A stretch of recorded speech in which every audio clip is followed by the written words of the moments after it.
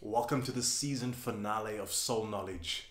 Tonight we will discuss the world's most advanced and ambitious running shoes, the Zoom X Vaporfly 4% and the Zoom X Vaporfly Next percent. This will be a podium finish. Let's get into it.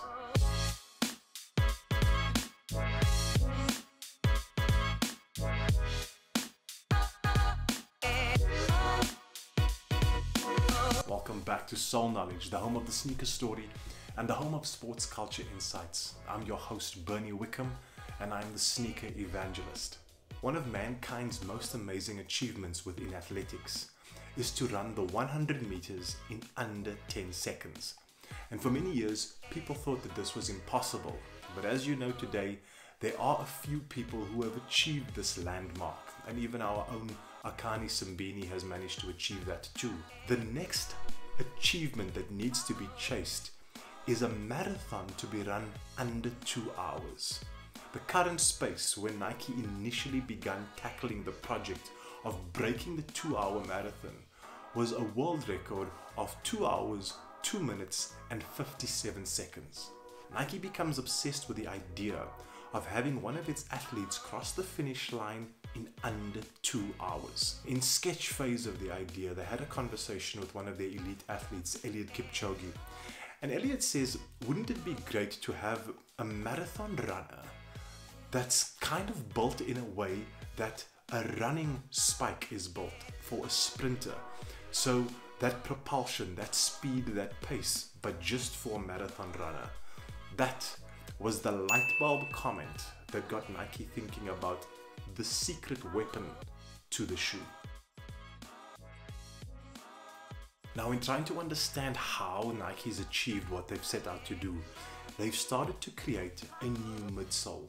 This midsole is referred to as Zoom X, not to be confused with Zoom Air, which is an air unit. But in this new Zoom X midsole, which is actually 50% lighter than any other foam that exists on the market, hidden within this midsole is actually a full-length carbon fiber plate that's stuck right in over there, and it's actually been given a proprietary fit by Nike so that it is fine-tuned to give a level of propulsion that has not yet been seen in a marathon shoe, and that lends to Eliud's idea of that track spike talking to a marathon shoe. So Nike does some lab testing on the combination of the Zoom X foam and the carbon fiber plate, and the results show that it has a dramatic benefit to the athlete.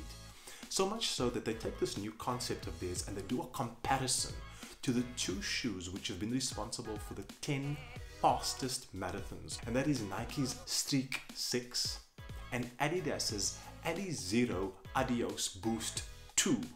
These two shoes are put in the lab with this prototype shoe, and this was the outcome. What Nike tried to achieve in this exercise was to find out which of these three shoes cost the athlete the least amount of energy to perform the same task. So what they did was they took 18 athletes and let them run for 5 minutes in all of these three shoes over different days of the week, different times of the week, and started to create a data cluster to determine an average outcome. They found that the Adidas, although it was the heaviest, they put weights on the Nike shoes to actually make them heavier and sort of even out the playing fields so that it would not be the weight that determines the outcome, but rather other factors. The results are in. And what they found was that in running with this shoe, that the metabolic cost of running was an average of 2 to 6% less effort required to run in this shoe as compared to the other two. And since Nike used an average, they said this would be 4% less effort required on your part to achieve the same result when compared to the other shoes. That would mean that if you've got a current marathon time of 2 hours, 2 minutes and 57 seconds, that if you applied 4% off that, you would break 2. You're in the game. What Nike then tries to do is unbelievable. It creates a simulation of a race where it tries to achieve the 2-hour mark by controlling as many factors as possible.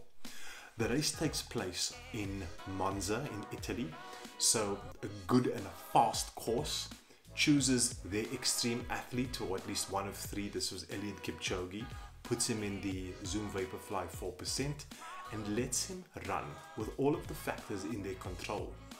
The result? 2 hours and 25 seconds. The fastest that a marathon had been recorded in, but not the official record because it was not an official marathon. However, Berlin 2018, Eliud Kipchoge runs in this shoe, this color, this everything, and sets a new world record in an official marathon. Of course, the Berlin Marathon. 2 hours, 1 minute, 39 seconds. Champion. So a little comment I read in the midsole that says, measured in the lab, verified with medals and records.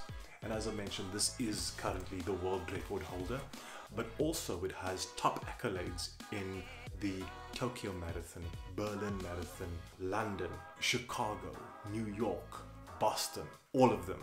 This shoe has crossed the finish line in premium positioning. Nike then ups the ante and creates a version of the shoe which I actually want the most. It's called the Fly Print, and they've used 3D printing to create the upper of the shoe. The only way that you can buy the Fly Print is if you can prove that you can already run a marathon in under 3 hours. So, doesn't matter if you've got all the money in the world, Nike will not sell it unless you already can run it under 3 hours. And then, as if all of that was just not enough, Nike surprises everyone a couple of weeks ago and announces this shoe, the Zoom X Vaporfly Next Percent, aka the 5%. Drops it with just new tech. An updated upper called the Vapor Weave, which is stronger and then also offers less water retention and less sweat retention. An updated midsole with more Zoom X. An updated thicker collar. An updated outsole to do tighter turns. And also a result that says an additional % more efficient. I saw it, Instagram was abuzz with it, and then Nike also announces that Eliud Kipchoge would run the London Marathon in it. And guess what happens? Eliud wins it. 2 hours, 2 minutes, 38 seconds. Champion, right? But then, Soul Knowledge gets a call, and Nike says, we've got one in country. Why don't you have a closer look at it? So, what a pleasure and what a privilege to have a look at this. This is the world's most advanced running shoe. It is bold, it is ambitious, and I suspect that in probably a couple of months' time, Nike is going to take another stab in a controlled environment to chase 2 hours, and Eliud is going to be the lead for that. So keep your eyes open for it. Also just watch out for the Berlin Marathon. It is typically the marathon in which the new world records are set. This is going to be the shoe that's going to be worn in the next Berlin Marathon.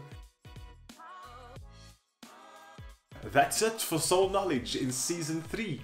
It's been an absolute pleasure showing you guys some of the best stories across multiple brands, strongest innovations, and you will watch out how these performance stories become stuff that you will one day wear on the street. It is all about performance at this stage. Watch it evolve, and thank you so much for spending time with us. You guys have been a blessing.